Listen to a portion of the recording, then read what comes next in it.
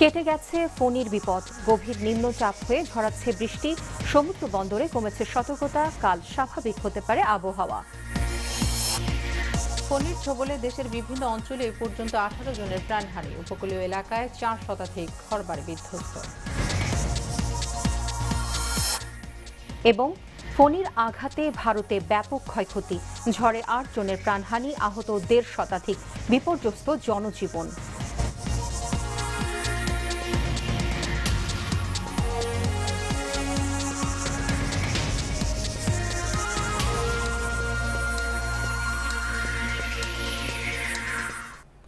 স্বাগত Asian prime নিউজে, আপনাদের সাথে আছে শারমিন রুমি এবং একই সাথে আছে মিত্রিনা ফারহানা। এতক্ষণ শুনছিলেন সংবাদ শিরোনাম, এবার চলে যাচ্ছি পুরো খবরে।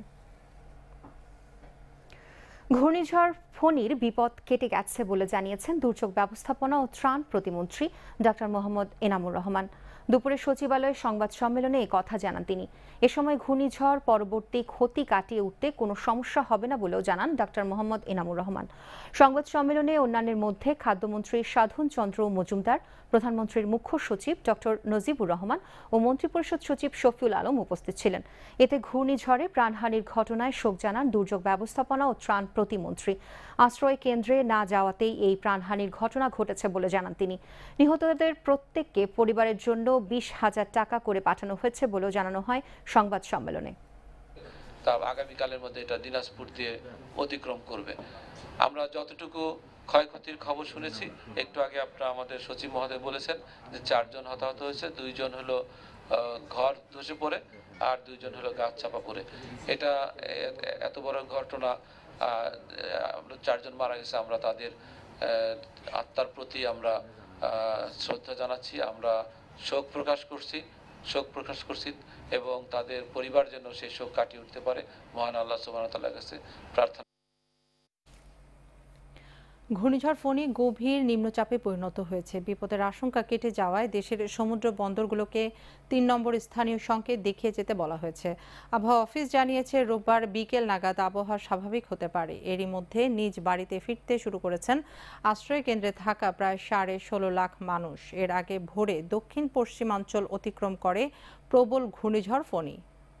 আরও উত্তর দিকে চলে গিয়ে সকাল 9টার দিকে রাজবাড়ী জেলা ও আশপাশের অঞ্চলে অবস্থান নেয়। এরপর আরও দুর্বল হয়ে গভীর নিম্নচাপের রূপ নেয় ঝড়টি। তবে এর প্রভাবে বৃষ্টিপাত অব্যাহত রয়েছে। এদিকে সারা দেশে বন্ধ থাকা নৌ চলাচল আগামীকাল সকাল থেকে চালু হবার কথা রয়েছে। দেশের মধ্যাঞ্চলের স্থলভাগে অবস্থান করছে। এটি অবস্থান করার কারণে সারা দেশে দুর্যোগপূর্ণ আবহাওয়া 5 তারিখ বিকাল পর্যন্ত থাকবে। 5 তারিখ বিকালের পরে আবহাওয়া ধীরে ধীরে উন্নতি লাভ করবে। ফণীর আঘাতে বড় ধরনের ক্ষয়ক্ষতি না হওয়ায় মহান আল্লাহর দরবারে শুকরিয়া আদায় করেছেন প্রধানমন্ত্রী শেখ হাসিনা। ঘূর্ণিঝড় ফণী দুর্বল হয়ে গভীর নিম্নচাপে পরিণত হওয়ার পর লন্ডনে সফররত প্রধানমন্ত্রী ধন্যবাদ জানান সংশ্লিষ্ট সকল কর্মকর্তাদের। দেশের অভ্যন্তরে যা ক্ষয়ক্ষতি হয়েছে তা মোকাবেলায় প্রয়োজনীয় নির্দেশনা দিয়েছে প্রধানমন্ত্রী। এছাড়া ক্ষতিগ্রস্তদের পুনর্বাসনের নির্দেশও দিয়েছেন তিনি। এর আগে ফণীর আঘাতে সম্ভাব্য ক্ষয়ক্ষতির মোকাবেলায় প্রধানমন্ত্রীর নির্দেশে সরকার ব্যাপক প্রস্তুতি নেয়।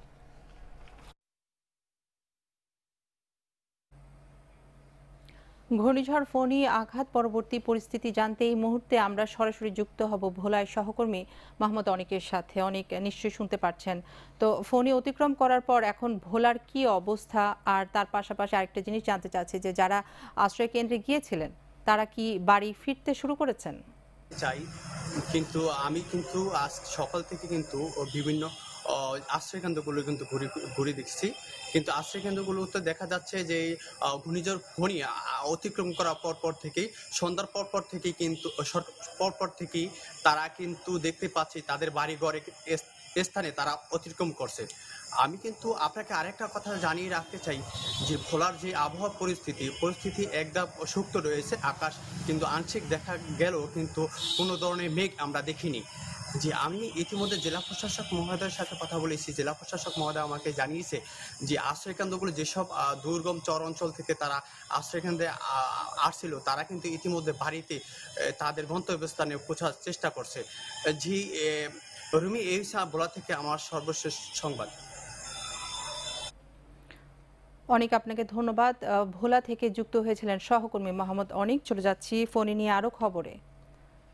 ফোনের প্রভাবে রাজধানী সহ দেশের বিভিন্ন স্থানে ঝোড়ো হাওয়া ও বৃষ্টিপাত হয়েছে। এরই মাঝে বজ্রপাত, ঘর চাপা ও গাছ চাপায় 18 জনের প্রাণহানির খবর পাওয়া গেছে।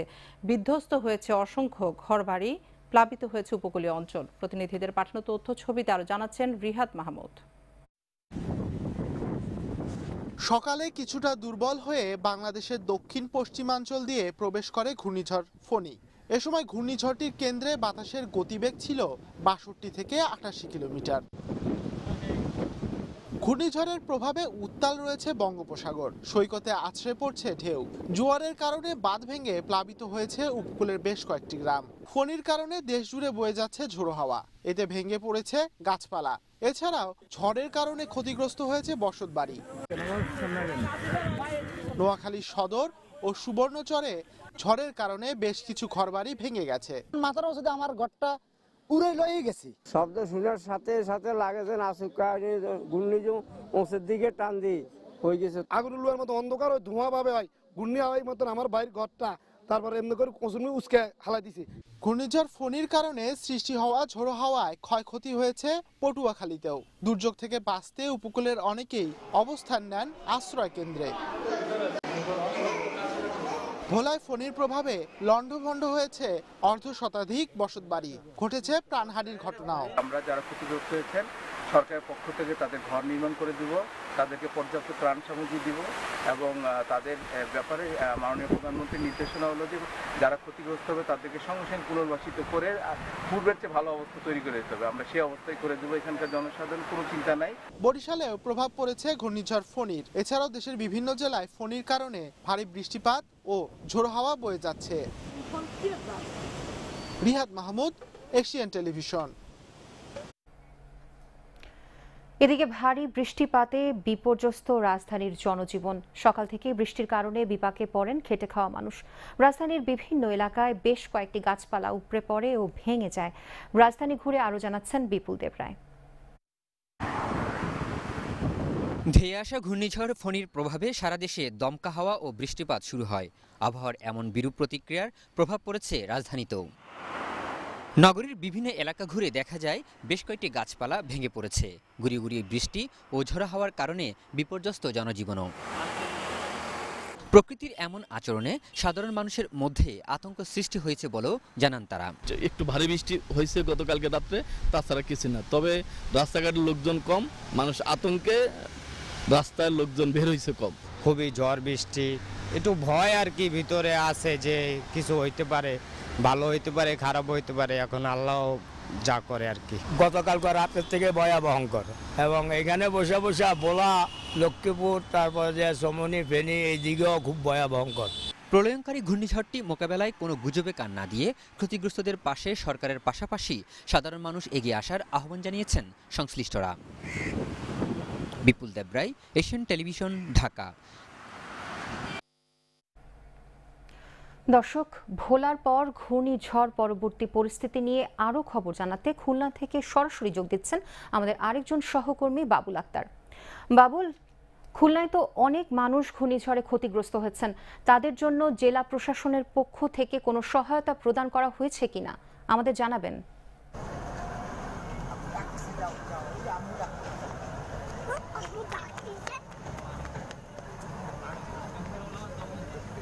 জিত্রিনা, আপনাকে ধন্যবাদ। খুলনায় যে ঘূর্ণিঝড় ফণী, এই ফণীর পরবর্তী পরিস্থিতি নিয়ে আমার সাথে কথা বলা হয়েছে জেলা প্রশাসক হেলাল হোসেন সাহেবের সাথে। তিনি আমাকে যেটি জানিয়েছেন যে ফণীর যে আঘাত, সে আঘাতে তেমন বড় ধরনের কোনো ক্ষতি হয়নি। শুধু কয়রা উপজেলার সাতবাড়িয়া এবং দাকব, সুদারখালী এবং মোংলার পার্শ্ববর্তী যে এলাকা রয়েছে বানিয়াসান্তা, সেখানে কিন্তু ভেড়িবাঁধ ভেঙে কিছুটা পানি প্লাবিত হয়েছিল। তাৎক্ষণিকভাবে জেলা প্রশাসনের পক্ষ থেকে এবং পানি উন্নয়ন বোর্ডের সহযোগিতায় সেটা সংস্কার করা হয়েছে, যে কারণে বড় ধরনের ক্ষতি থেকে রক্ষা পেয়েছে এই উপকূলীয় অঞ্চলের সাধারণ মানুষ। জেলা প্রশাসক আরও জানিয়েছেন যে 350 আশ্রয় কেন্দ্রে আশ্রয় নিয়েছিলেন প্রায় 2.5 লাখ সাধারণ মানুষ। সেখানে তারা দুপুরের পর থেকে যার যার বাড়িতে ফিরতে সক্ষম হয়েছে। ত্রিনা, এই ছিল আমার কাছে ঘূর্ণিঝড় ফণীর সর্বশেষ পরিস্থিতির খবর। বাবুল, আপনাকে ধন্যবাদ। দর্শক, খুলনা থেকে সরাসরি যোগ দিয়েছিলেন আমাদের সহকর্মী বাবুল আক্তার। চলে যাচ্ছি পরবর্তী সংবাদে। এর আগে ভারতের উড়িষ্যায় প্রায় 200 কিলোমিটার বেগে আঘাত হানে ফণী।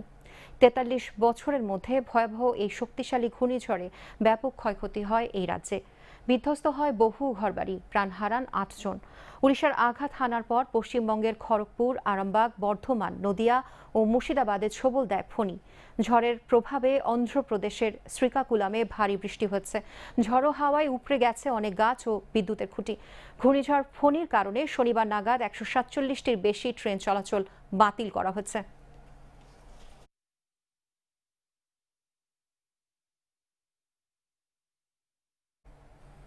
এ পর্যায়ে নিচ্ছি সেন্ট্রি সিকিউরিটিজ সংবাদ বিরতি। ফিরে এসে যা থাকছে। বর্ষার আগে চট্টগ্রামের জলাবদ্ধতা নিরসনে পদক্ষেপ নেওয়ার কথা বলছে সেনাবাহিনী। খালে অবৈধ স্থাপনা উচ্ছেদে শিগগিরই অভিযান।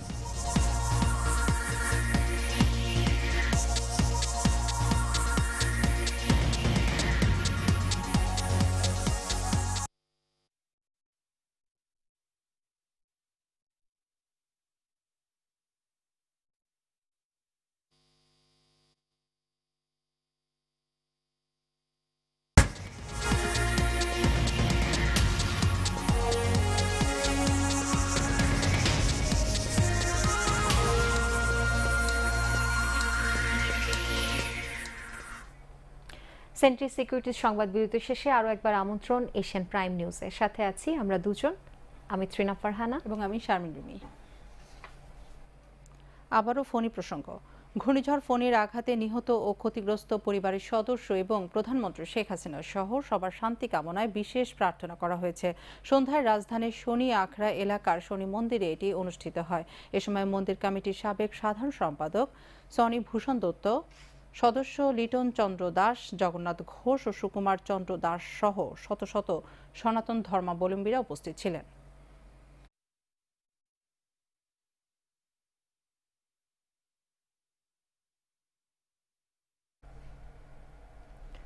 বনানী থানা তাঁতি লীগের ত্রিবার্ষিক সম্মেলন অনুষ্ঠিত হচ্ছে। বিকেলে রাজধানীর করাইল TNT মাঠে অনুষ্ঠিত এই সম্মেলনে প্রধান অতিথির বক্তব্যে ঢাকা 17 আসন সংসদ আকবর হোসেন পাঠান ফারুক দলের ভিতর বিভক্তি তৈরি না করে সকলকে ঐক্যবদ্ধ হয়ে দলের প্রয়োজনে নেতাকর্মীদের কাজ করার আহ্বান জানান। এ সময় ঢাকা মহানগর উত্তর আওয়ামী লীগের যুগ্ম সাধারণ সম্পাদক MA কাদের খান সন্ত্রাসী চাঁদাবাজরা যেন নতুন কমিটিতে স্থান না পায় সেদিকে খেয়াল রাখতে দলীয় নেতাকর্মীদের আহ্বান জানান।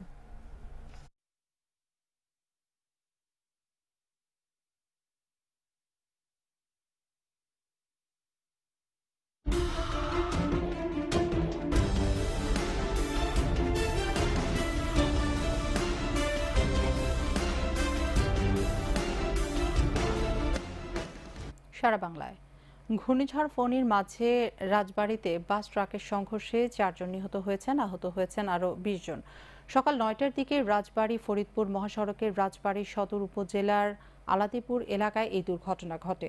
আহতদের রাজবাড়ী ও ফরিদপুর মেডিকেল কলেজ হাসপাতালে ভর্তি করা হয়েছে। ওই ঘটনার পর ডিভাইডারের দাবিতে প্রায় 1 ঘন্টা ওই সড়ক অবরোধ করে রাখে স্থানীয়রা। পরে জেলা প্রশাসক মোহাম্মদ শওকত আলীর আশ্বাসে অবরোধ তুলে নেয় বিক্ষুব্ধরা। এদিকে ঢাকার ধামরায়ে ফণীর প্রচণ্ড বাতাসে ধাক্কায় পিকআপ ভ্যান গাছের সাথে ধাক্কা লেগে খাদে পড়ে ঘটনাস্থলে 2 জন নিহত হয়েছেন। নিহতরা হলো পিকআপ ভ্যান চালক মিঠু মিয়া এবং মার্কেন্টাইল ব্যাংকের মানিকগঞ্জ শাখার কর্মকর্তা তৌহিদুল ইসলাম তুষার।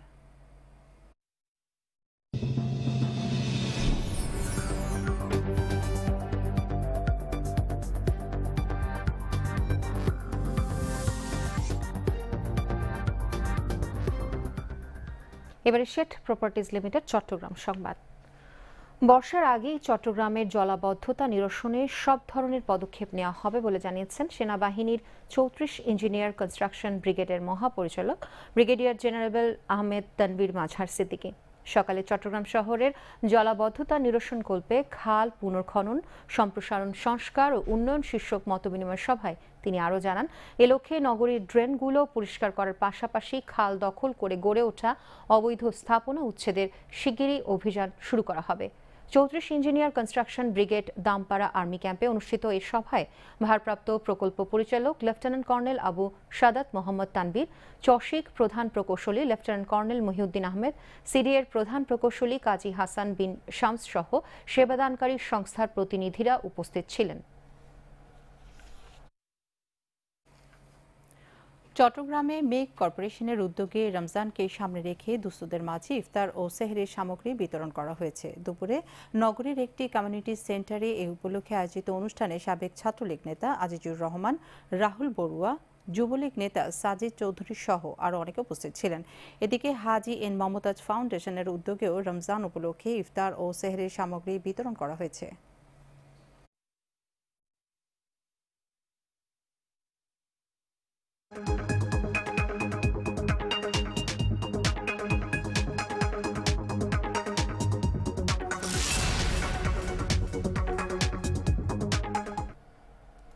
এবারে বাণিজ্য সংবাদ। ইন্ডাস্ট্রি সেবায় বিশেষ অবদান রাখায় world's greatest brands and leaders 2018-19 Asia and জিসিসির পঞ্চম আসরে পুরস্কৃত হলেন কঙ্গো প্রজাতন্ত্রের Bangladesh কনসুলেটের honorary consul O top of মাইন্ডের সিইও জিয়াউদ্দিন আদিল। স্বাধীন ও নিরপেক্ষ বিচারকদের মাধ্যমে এশিয়ার 16টি ইন্ডাস্ট্রির 62টি সাব ক্যাটাগরিতে যাচাই বাছাই করে পুরস্কৃত তাদের নির্বাচিত করা হয়। Asia one business and social forum 2019-এর অধীনে সম্প্রতি আরব আমিরাতের দুবাইয়ে এই অ্যাওয়ার্ড প্রদান করা হয়। উক্ত অনুষ্ঠানে বিভিন্ন দেশের রাষ্ট্রদূত, কনসুল জেনারেল ও আরব আমিরাতের ব্যবসায়ী নেতৃবৃন্দরা উপস্থিত ছিলেন।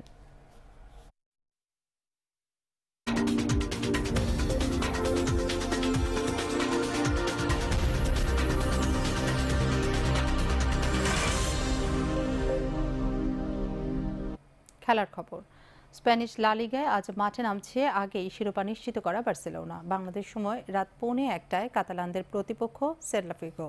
শিরোপা নিশ্চিত হওয়ায় এই ম্যাচের উত্তাপ খুব একটা নেই, তবে পয়েন্ট তালিকার নিচের সারির দলটির বিপক্ষে শেষ 5 ম্যাচে বার্সার পারফর্ম খুব একটা ভালো না।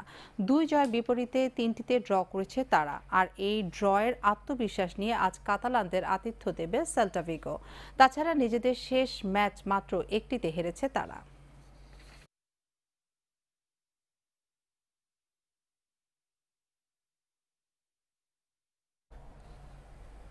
এর সাথে শেষ করব এশিয়ান নিউজ। তার আগে সংবাদ শিরোনামগুলো জানিয়ে দিচ্ছি আরও একবার। কেটে গেছে ফণীর বিপদ, গভীর নিম্নচাপ হয়ে ঝরাচ্ছে বৃষ্টি, সমুদ্র বন্দরে কমেছে সতর্কতা, কাল স্বাভাবিক হতে পারে আবহাওয়া। ফণীর ছোবলে দেশের বিভিন্ন অঞ্চলে পর্যন্ত 18 জনের প্রাণহানি, উপকূলীয় এলাকায় 4 শতাধিক ঘরবাড়ি বিধ্বস্ত। এবং ফণীর আঘাতে ভারতে ব্যাপক ক্ষয়ক্ষতি, ঝড়ে 8 জনের প্রাণহানি, আহত 1.5 শতাধিক, বিপর্যস্ত জনজীবন। এশিয়ান প্রাইম নিউজ আজ এ পর্যন্তই। পরের সংবাদ দেখার আমন্ত্রণ রইল। ধন্যবাদ সাথে থাকার জন্য। ধন্যবাদ, শুভরাত্রি।